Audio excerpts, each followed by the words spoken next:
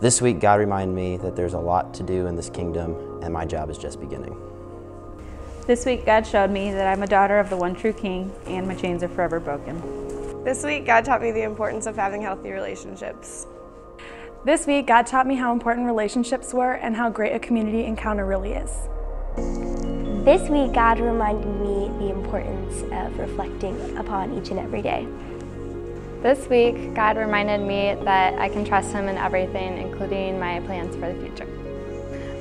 This week, God has taught me that everyone has unique gifts and talents that can be used not only to serve others, but also to serve God and further His kingdom. This week, God taught me patience, and He gave me a community of Christ followers that I can always depend on. God taught me to stop sitting and thinking and planning and just do. This week, God showed me that being mission-minded isn't just about bringing others to Christ, it's about showing Christ's love because that's what we received. This week, God taught me humility and what unconditional love truly means. This week, God taught me that the future I have planned for myself isn't necessarily the future that He has planned for me, and that that's okay. This week, God taught me that even though my work is done behind the scenes, it still has a purpose and it still matters. This week, God taught me the importance of investing in a community of fellow believers. This week, God taught me that it's okay to ask for help and I don't always have to do everything myself. This week, God taught me that it's not always about me, but that I can trust in His sovereign plan for my life. This week, God taught me that I am worthy, I am worth it, I am loved, I'm important, and I really am a princess of the King. Therefore go and make disciples of all nations, feeding the minds of the next generation, loving them and teaching lives ready to grow. Now is the time to plant and to sow. Sow the seeds of dedication, hard work, and dreaming big, letting them know sometimes you have to dig. Dig for the discipline to step away from a fight. Dig in the darkness for a glimpse of that light, the light that God has created for us, yet somehow has been covered by the black sinful night. The world is yelling that it is okay to give up. It's okay to succumb to the dark patterns of this world. But no.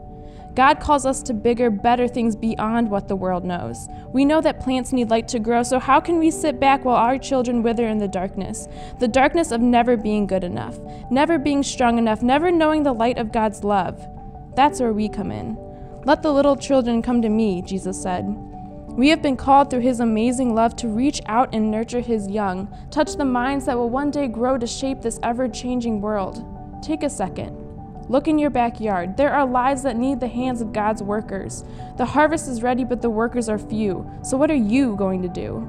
Building relationships through telling our story, working together to bring God glory, using our hands to build a fence for a family in pain, God using it to glorify His name. Lives from the young to the old caught a glimpse of His all-amazing power.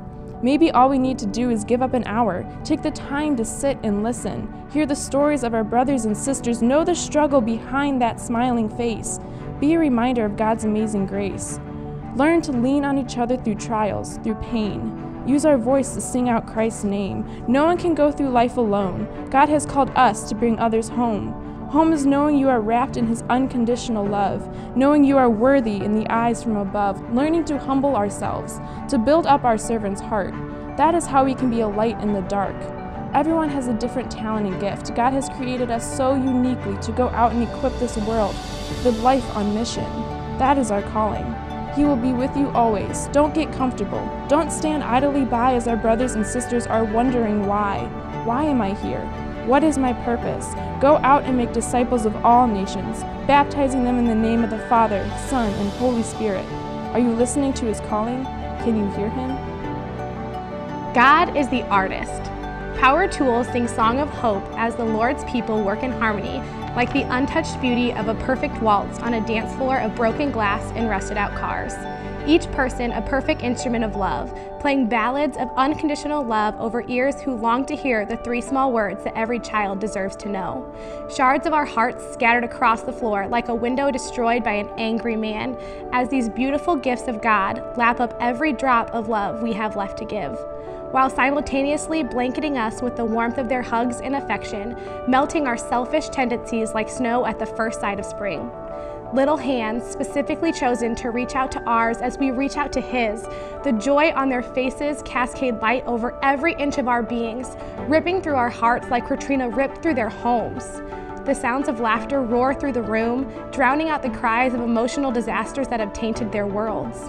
Personal barriers falling down with the limbs on the trees, being carried by one another to enable fences of friendship to be built, enveloping us with love as we lift each other up on ladders towards the hands that have placed us here. Clinging to stories of hope that are shared like the hands that clung to trees as they prayed with great faith to the Father who rescues us, mind, body, and soul. Carving our hearts like the angels that were carved into the life-saving tree. Delicate strokes of redemption, painted over our lives by the ultimate artist.